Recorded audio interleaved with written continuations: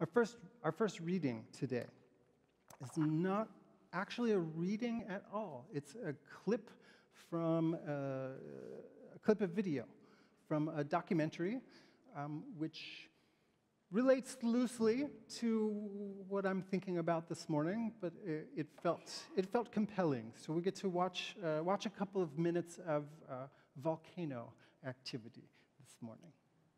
Impressive. And we'll get a link added if you want to look that up later too. That was pretty cool. So our Bible reading, the assigned lesson this morning, comes from the Gospel of Luke. Near the end, it's one of those apocalyptic passages which are sound kind of freaky and involve a little bit of, I don't know, spiritual jujitsu. We'll see. It's from Luke 21. When you can set the scene, Jesus and his disciples near the temple, or perhaps walking through the temple courtyard. When some of the disciples spoke about the temple being decorated with beautiful stones and the gifts dedicated to God, Jesus said, "Yeah, it's really lovely." No, Jesus said, "As for these things that you see, the days will come when not one stone will be left on top of another. Everything will be torn down." They asked him, "Rabbi, when will this happen? And what will be the sign that this is about to take place?" And he said, "Beware that you're not led astray. Many will come in my name and say, 'I am the one.' The time is near." Don't follow them. "When you hear of wars and insurrections, don't be terrified. These things must take place first. The end will not follow immediately." Then he said to them, "Nation will rise against nation, empire against empire. There will be great earthquakes and famines and plagues in various places, and in the sky there will be frightening omens and great signs." He was known for his cheerfulness, especially. "But before any of this, they will arrest you and persecute you, bringing you before synagogues and sending you to prison. You will be brought before kings and governors because of my name. This will give you an opportunity to testify. So make up your minds not to prepare your defense in advance. I will give you words and a wisdom that none of your opponents will be able to withstand or contradict. You will be betrayed even by parents and siblings, by relatives and friends. They will put some of you to death. You will be hated by all because of my name. But not a hair of your head will perish. By your endurance, you will gain your souls." I don't know how to follow that up, so I'm going to talk about something here. I was in 4th grade, getting back to the inner child, I guess. I was in 4th grade. It was a warm spring day, made even better by the fact that my class was not in school, which would have been an okay thing too, because I loved school, nerd. But we got to do something even more fun that day. We were on a field trip to Colonial Williamsburg. I don't remember everything that happened on that day. What costumes and demonstrations we saw. I imagine there was someone churning butter and someone forging horseshoes and whatever. And I don't remember what sordid parts of our nation's history were soft-pedaled to a group of 4th graders. In fact, this story is so long in the past that I can't even reliably tell you that it was actually a 4th grade field trip to Colonial Williamsburg, but I've told the story that way enough times now that that's exactly what it was. What I can tell you is this, that at the end of the day, before we clambered back onto the school buses to go back to school and then be picked up, we stopped at an ice cream shop. Probably right there where we could, I don't know, right on the premises. I don't know. I was bus buddies with my best friend, Chris. We stood in the line together to get our ice cream cones. I was a Rocky Road kind of kid. Chocolate has always been my thing, and rich chocolate with pockets of marshmallows, even better. Add veins of caramel, even better yet. Rocky Road, I have to overlook the peanuts or whatever kind of nuts they put in. Those are unnecessary. They just are a distraction. But anyway, Chris got his ice cream. I got my cone of rocky road. We stepped outside the store and leaned ourselves up against the brick retaining wall to eat our treats before it was time to climb back onto the bus. The sun was shining, my mouth was watering, and I opened it up and brought close that good cone of chocolates and marshmallow and maybe caramel and unnecessary nuts. I stuck out my tongue for a good, healthy lick, and I rolled that scoop of ice cream right over the lip of the cone and watched helplessly as it dropped, as if in slow motion, no, and landed between my feet on the ground, where it proceeded to melt and attract ants. And my friend Chris stood next to me eating his cone of ice cream, and I hated him with a perfect hatred. No, I'm not really. You can imagine my distress, which is why I tell this story every semester when I teach my classes about Buddhism. Hang with me here this morning. It's an illustration of two related concepts: impermanence and suffering. In Buddhism, these make up two of what are called the three marks of existence. The third is that there's no permanent and enduring self. I'm going to put that aside today. Impermanence and dukkha, the Sanskrit word, which is translated suffering or dissatisfaction. The two are connected, not necessarily as cause and effect, but something close.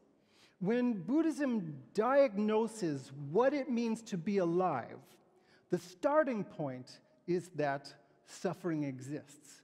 I think we can all probably feel the truth of that. Suffering exists. To be alive is to experience suffering and dissatisfaction.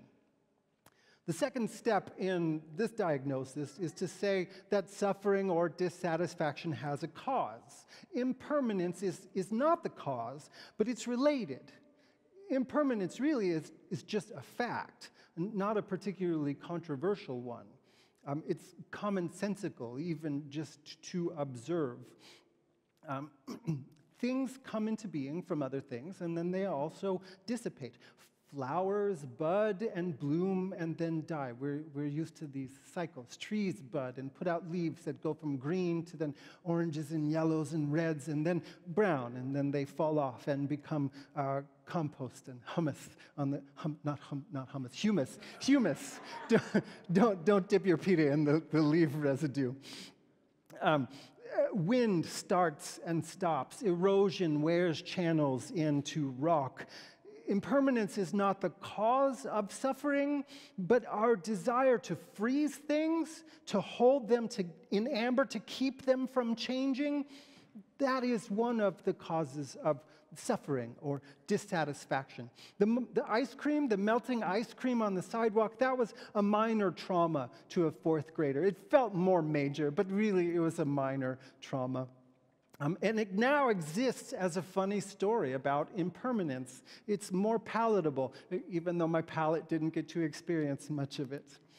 It's gentler than saying, "We are but dust, and to dust we will return." Less jarring, say, than talking to your friends who are gripped in a moment of awe and telling them that the temple that they're gobsmacked by is one day going to be nothing but rubble. I don't mean to say that Jesus and the Buddha taught the exact same things. There are some fundamental differences, so there's some shared and overlapping wisdom. In the later development of Zen Buddhism, there's a tradition of thought experiments called koans.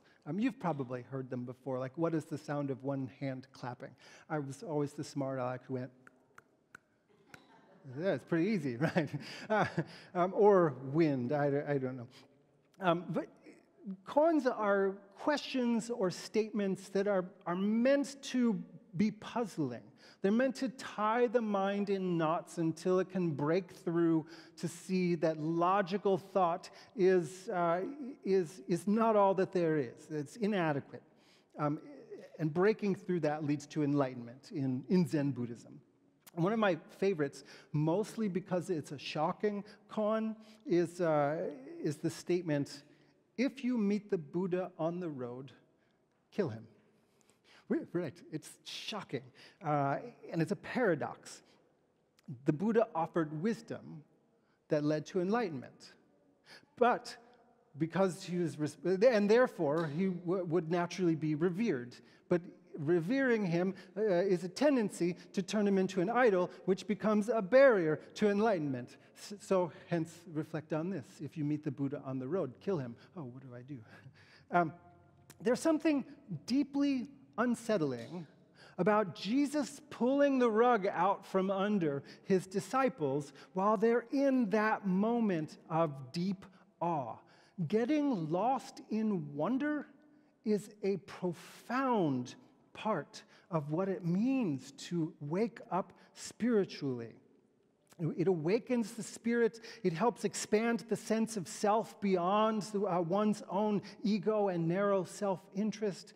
Wonder connects us with the world beyond ourselves. So it's unsettling to see Jesus knock his disciples over while they're in the middle of such a moment. We love this temple. Isn't it so amazing? Yeah, it's just going to be rubble. And like, oh, well, what? I don't know what to do. But it's powerful. In the middle of being bowled over by a human project, which is what the temple was for all its grandeur. In the middle of being astounded by that, to be shaken into seeing it dissolved is a strange kind of gift. It speaks of impermanence. In doing that, it also condenses eternity into a moment. We think about the stones and what it took to get them there, and think about the fact that they're not going to be there. You hold all of that in this one little moment. Consider that even the most solid things will dissolve. And what does that awaken in you? Wonder interrupted maybe by awe. The story itself is complicated. It speaks from a specific perspective. It was written down, the story as we read it these days, it was written down after the Romans had already destroyed Jerusalem. So what Jesus said in the story about the temple being knocked over and turned to rubble had already happened by the time anyone read it. So it holds a deep awareness that life is fragile. As the reading unfolds, it piles on unsettling things. Not just the destruction of the temple, but natural disasters, wars, humans behaving terribly towards other humans. As you read through it, you might start to notice that it's less a prediction and more a really uncomfortable description. The author Casey Overton writes, "A curious revelation emerges that all these things can only apply to literally every moment of human existence. It's impossible to single out a specific time frame of their co-occurrence. We are now globalized enough to know these signs are always happening. All of our days are doomsdays." How do you hold something like that? It's incredibly heavy. It's the rougher edge of this idea of impermanence. Everything is always and ever changing, always and ever unstable, and sometimes that is absolutely devastating. We can also see it on a much larger scale than human existence, which on the scale of time is little more than just an inhale. I found our first reading after I went into a little bit of reading. I went into a little bit of a YouTube wormhole because I read a review of a National Geographic documentary about two French volcanologists. A married couple met on a blind date, fell in love, and worked because they were both passionate about volcanoes and spent their lives up close and personal with them. As the video said, Oh, wait, where am I? Okay, Katya and Maurice Kraft, that's the name of the couple. The film about them is called Fire of Love. I've not seen it, so the reviewer considers their lives spent on the edges of volcanoes and writes this, which is what really sent me looking. They move as close as possible to the edges of the earth, looking deep into secrets that exceed human measurements of time. That's interesting. Think of all the very creation of the world as bubbling up to the surface when you watch a volcano.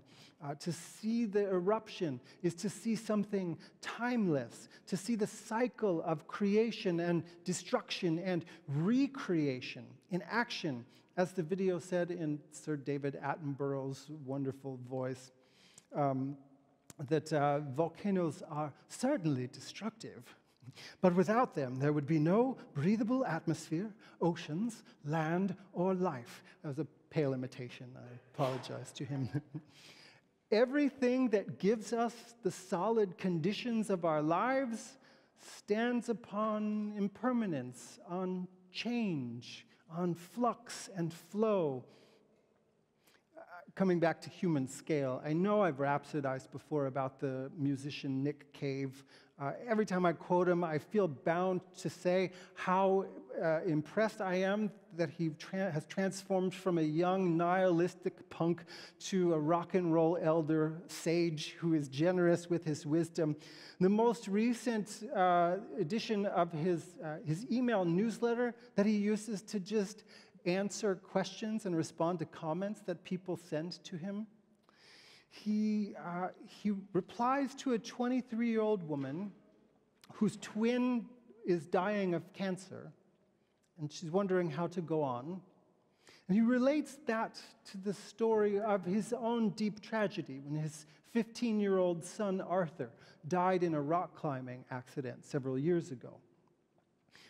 In their grief, Nick Cave and his wife, Susie, obviously grieved Arthur. They were also worried about Arthur's twin brother, Earl. They got all sorts of supports ready for him. When it came time for him to go back to school, Nick writes, he came into the kitchen and he said to us, "Whatever happens now is for Arthur." And he went on to do powerful things. So Cave offers that to this grieving young fan as encouragement. We are always in flux, always at least a little bit unmoored. We live in the midst of constant change. And sometimes that change is just loss. The stones of the temple come tumbling down. This is what he writes to the fan. He says, "It seems to me that our existence itself is kept aloft on an infinity of absences. All our lives are lived on the boundless tide of sorrow of those who have passed before. We lurch around the world in all our desperate and splendid humanity, and whether we realize it or not, our lived condition is forever saying, whatever happens now is for them. This is how we honor humanity itself, as the living testimony of those no longer with us. We who remain continue." Of course, the truth is that we won't continue forever, at least not as we are. The ice cream is going to melt. So what is, with all the doomsaying this morning in our reading in my sermon, this apocalyptic rhetoric from Jesus, impermanence in its lighthearted and then its heavier form, you probably didn't come to church for a downer, but that's running the risk of leaving you with that today. Not exactly, I hope. I want to notice the invitation and the challenge of all of this. Jesus named hard things, but also inevitable things. He also named that it's in the midst of them that we find ourselves, that we gain our souls, in his language. We stand with each other, and we offer each other support, and inside it all, we are held. And alongside the truth that everything is changing, that hard truth of impermanence, the equally real truth that something new is coming into being, always emerging.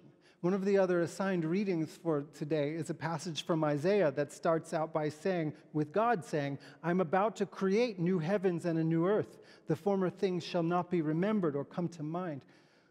We're invited to create a world alongside God, to take what is broken and imagine something new into being, to take what was beautiful and let it re-emerge as the flowers and the leaves do every spring. With Nick Cave, we can look backward to those who've been lost and honor their humanity and ours by saying that whatever happens now is for them.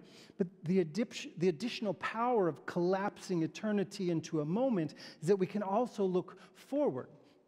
Our impermanence will give way to new generations. There will be people who we can only imagine, but it is our task to love them. It is our task to give them a world that is livable. It is our task to hold them preemptively in this present moment, to consider them with care, to think whatever happens now is for them. By our endurance, we'll gain our souls and make it possible for them to gain theirs. And this is God's good news. Amen.